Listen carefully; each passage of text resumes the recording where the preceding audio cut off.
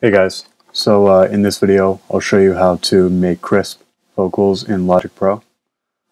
So I made a bus and I basically saved it as a preset. So I'll show you what the song sounds like before and after the crisp bus comes on.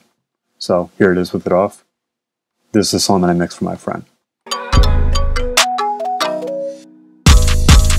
I was hitting on you all last night. I was talking all crazy. You were looking like just my type, somebody I could call baby. I know you want me, put it down. Okay, so you get it. The vocal I thought sounded kind of dull, so I wanted to make it more crispy. I tried putting an EQ on the actual channel strip that the vocal lives on, and it just wasn't getting there. So typically when this happens, I make a bus and I set it up to basically do it parallel. So here's what it sounds like with the bus.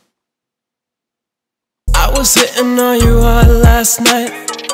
I was talking all crazy. Without.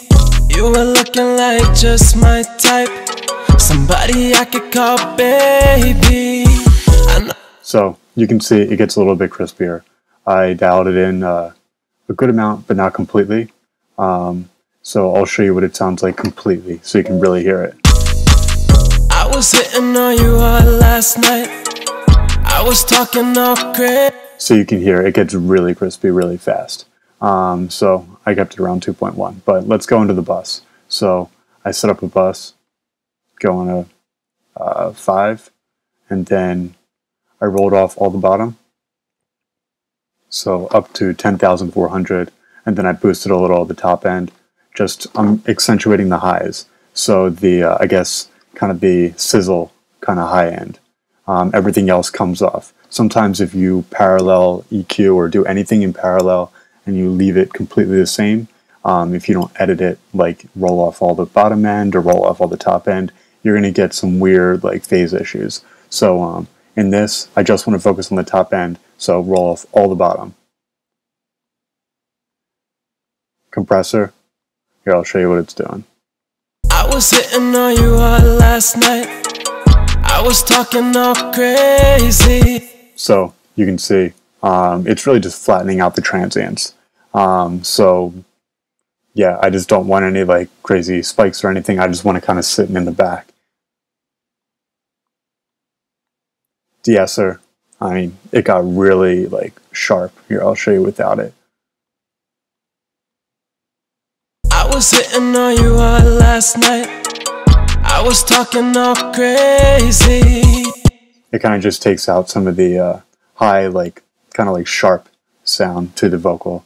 We're boosting up so much of the high end that we need to like compress the top end a little bit. So that's where the de-esser comes in. The limiter, that's totally flattening out the sound. So I'll show you that. I was hitting on you all last night. I was talking all crazy. You were looking like just my type, somebody. So I'm cutting off the peaks pretty much completely. You can see the yellow part is getting chopped. For echo, basically this is just a little small detail to help the notes ring out a little longer. I was hitting on you all last night. I was talking all crazy. You were looking like just my type.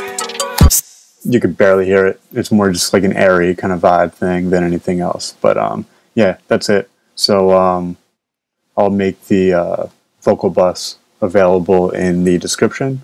Basically, I just saved it as crisp vocals. So you just install it into your own Logic Pro and just find it below in the description. You'll be able to get it yourself.